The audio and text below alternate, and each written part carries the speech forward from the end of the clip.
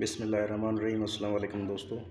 तो आज मैं आपके लिए टॉपिक लाया हूँ CSS 2014 के idioms and there usage completely solved. ये हलशुदा एक पेपर मैंने बनाया है सेक्शन 14 से।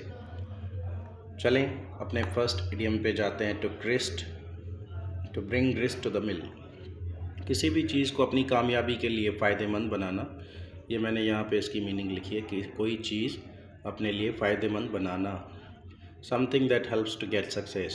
अब इसका इस्तेमाल देख लेते हैं। For an individual seeking career of language teaching other than just reading, travelling face to face conversation with people and patient listening are all grace to the mill. Number 2, to keep one's fingers crossed, to wish, pray for luck, something good। ख्वाहिश पूरी होने का बेताबी से जो है मुंतज़र होना, इंतज़ार करना, कोई ऐसी ख्वाहिश हो जिसका आप इंतज़ार कर रहे हो। I am appearing in a walk in a job interview right now, I am anticipating questions with my fingers crossed. Number 3, with one's tongue in one's cheek, saying, sharing something as a joke। तंज करना, ठीक है, although it might be serious। Kashmir will be liberated one day from Indian occupation, said the newly elected member of National Parliament enthusiastically with his tongue in cheek। ठीक है। Number 4 पे आ जाते हैं अब। Storm in the sea cup, a small petty event exaggerated beyond proportion आएगा, ये proportion है, proposition नहीं है। ये है ज़रा सी बात पे हंगामा खड़ा कर देना, ठीक है। To making nothing a big problem, कुछ ना हो उसको आप बिग प्रॉब्लम बना दें। To talk of a new Pakistan turned out to be a serious matter and it is no more a storm in a tea cup merely. Number 5, to talk through once hate, talking about something as if one is all वेरियाज it is not so. बिना सोचे समझे बोल देना, यावा गोई कर देना बस। We have listen long enough to the politicians talking through their heads. For a true change we need technocrats not the डेमागॉजिस। ठीक है, अब नेक्स्ट पे चलते हैं। हम and how, talking long time to talk, से something in order to avoid answering, जवाब देने से गुरेज करना या फिर बात करने में ज़्यादा वक्त लेना। ये ऊपर वाला मैंने लिखा हुआ है यहाँ पे, ठीक है। अब इसका इस्तेमाल ये है। ही humped and hard for almost 30 minutes before the जज but finally admitted that he was involve in money laundering. Number 7, to let the cross grow under once feet, not wasting time bye delaying action, कोई अमल करने में देर ना करना, ठीक है। इंतहाई काहिल अल वजूद होना, काहिल अल वजूद होना या फिर वक्त ज़ाया कर देना। ग्रास को ग्रो अंडर फीट जो है, इसकी जो मीनिंग है वो थोड़ी अलग आपको समझ में आएगी। अब यहाँ पे इस तरह से लिखा है, not wasting time bye delaying action, इंतहाई काहिल होना, अल वजूद होना, वक्त ज़ाया करना। Pakistan can not afford to let the grass grow under the feet as far as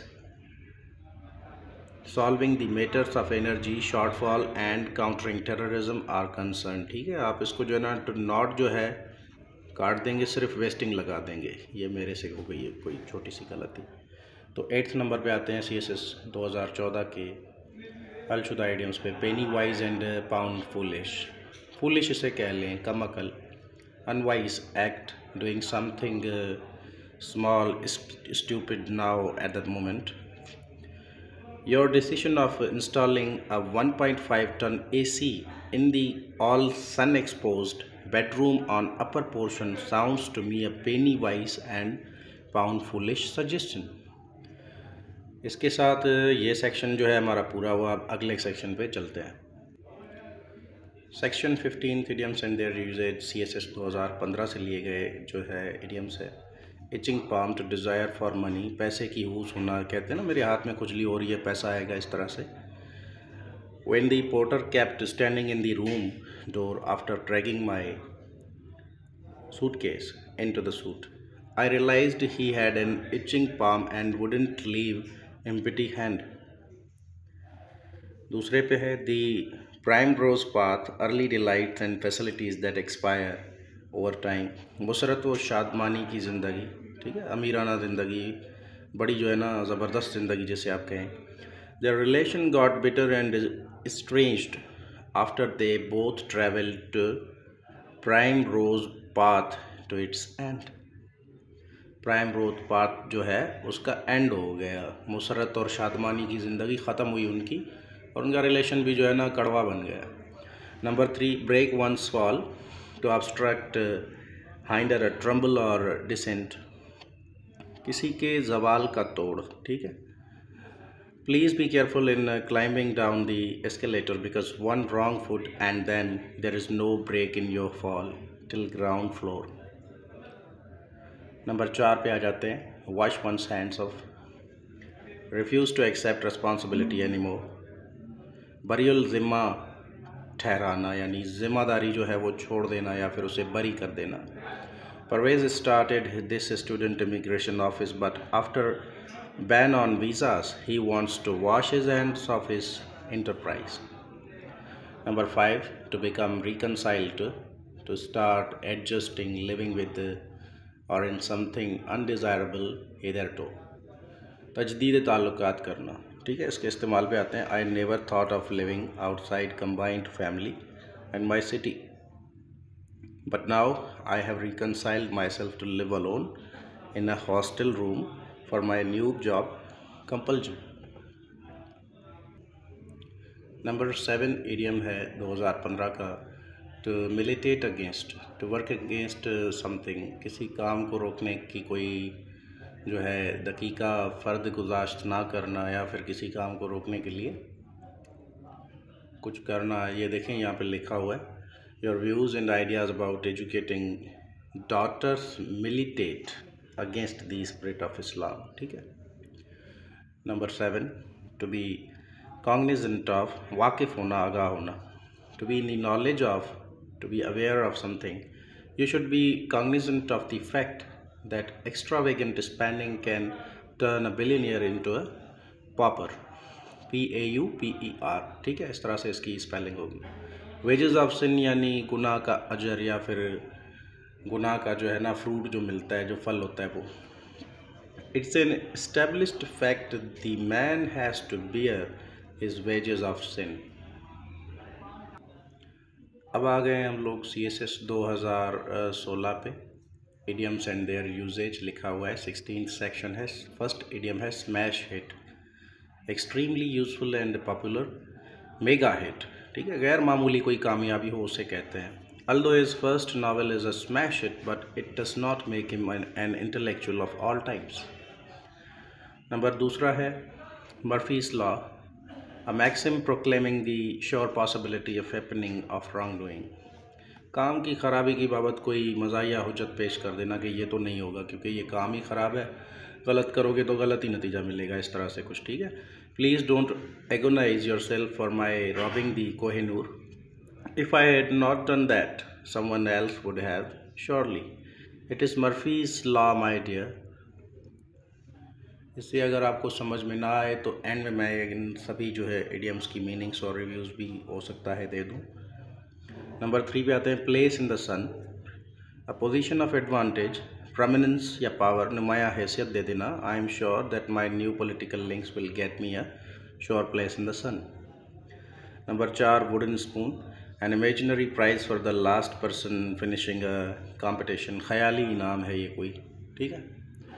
Parvez is not a worthy cyclist for Pan Lahore cycle rally. He will win your college only a wooden spoon, ठीक है। अब आते हैं last पे, गो bananas, to go mildly crazy, to behave emotionally for a while, फ़र्त जज्बात से हवास खो देना, ठीक है, जज्बात में आप आके इंसान हवास खो देता है, इस तरह से। ताकि I am aware that I went to bananas in award ceremony, that was my first Oscar. 6 number पे आते हैं, beard the lion in is Dane, किसी ख़ास इंसान से उसी की जगह पे जाके मिलना। To meet an important person in the place where he works, जहाँ वो काम करता है वहाँ पे मिलना, अहम इंसान से अहम जगह मिलना, इस तरह से आप इसकी मीनिंग जो है ले सकते हैं। Group of experienced journalist, a group of experienced journalists have decided to beard the CM in his den to interview him on recent security situation. Number 7 पे grown inwardly, feel disheartened, dismayed and remained quiet. नाखुश होकर चुप बैठ जाना. You seem to suffer from anxiety. I think you have been groaning inwardly lately.